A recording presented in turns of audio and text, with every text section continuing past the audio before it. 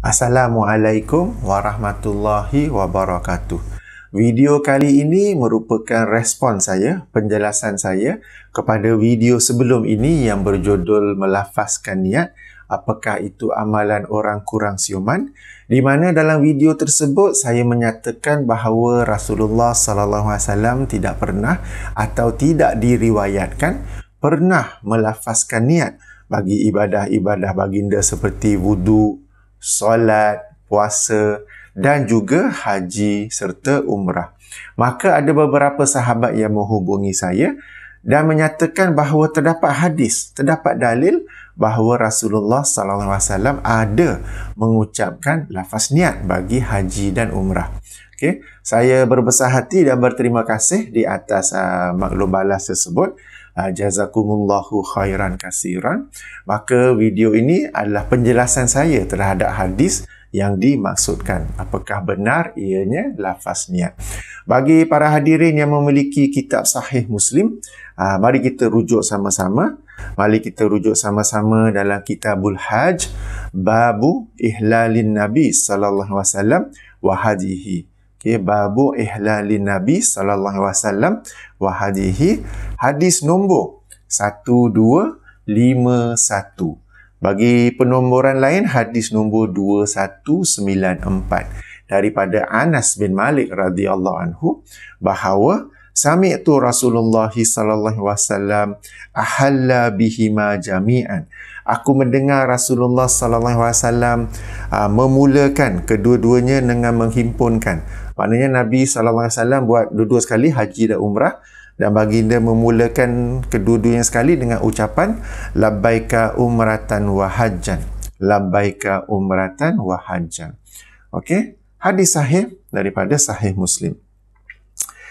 Hadis ini kita amalkan bila nak buat haji. Sebab ianya sahih dan ianya merupakan sunnah Nabi sallallahu alaihi wasallam, dan sikap kita ialah sami'na wa ata'na. Kami dengar dan kami taat. Cuma apakah yang diucapkan oleh Nabi ini merupakan lafaz niat? Ini yang perlu kita, ini yang saya ingin ajak para hadirin semula untuk mempertimbangkannya. Saya berpendapat, saya berpandangan ia bukan lafaz niat. Kerana beberapa sebab. Pertamanya, ia sebenarnya adalah petanda bagi Rasulullah SAW memulakan ibadah hajinya, memulakan dah pakai ihram apa semua, pantang lahrak ihramnya. Sebab itu kalau kita lihat lafaz hadis tadi, Anas bin Malik menceritakan baginda memulakan. Sebab bagi ibadah-ibadah lain ada tanda permulaannya. Bagi solat misalnya, kita mulakan dengan takbir. Bagi puasa misalnya, kita mulakan dengan kita mulakan dengan azan subuh. Tapi bagi haji ni bila nak dimulakan? Bagi umrah ni bila nak dimulakan? Ya, kita mulakan dengan menyebut yang sedemikian. Itu yang pertama. Yang keduanya saya lihat juga pada ucapan Rasulullah SAW tersebut terdapat isyarat kegembiraan baginda. Ya, sebab ucapan itu baginda ulang 2 kali. Seandainya ia adalah lafaz niat, cukuplah sekali saja. Ya, baginda ulang 2 kali kerana kegembiraan baginda dapat melaksanakan ibadah haji. Bahkan baginda bersebut, aku menyahut seruanmu, aku menyahut panggilanmu, ya Allah, dengan haji dan umrah. Aku menyahut panggilanmu, ya Allah, dengan umrah dan haji. Ya, jika hendak dikatakan itu ialah lafaz niat, maka Rasulullah SAW hendaklah terlebih dahulu mengajar dan menerangkan bahawa itulah syarat wajib bagi ibadah haji. Syarat wajib bagi ibadah umrah. Ya. Apa nak kata, sebab sama-sama kita tahu dalam kitab-kitab sirah, apabila Rasulullah SAW ingin melaksanakan ibadah haji, baginda mengumumkannya, dan ramai umat Islam yang dari Madinah dan juga dari segala pelosok yang lain yang ingin turut serta. Di kalangan mereka ada yang sudah arif, sudah pandai dalam ilmu-ilmu Islam, hukum-hukum Islam, dan di antara mereka ada yang tidak tahu. Ya, jadi seandainya ini ialah lafaz niat dan merupakan syarat sah syarat sah bagi ibadah haji, nescaya Rasulullah SAW akan mengajarnya kepada baginda. Bahkan mengajarkannya dengan lafaz yang kita kata qat'i, ya. Sebagai contoh bagi ibadah solat misalnya, baginda SAW bersabda, tidak ada solat bagi sesiapa yang tidak membaca Fatihatul Kitab atau Ummul Kitab. Maka semua orang tahu membaca surah Al-Fatihah itu wajib, syarat sah bagi solat, misalnya.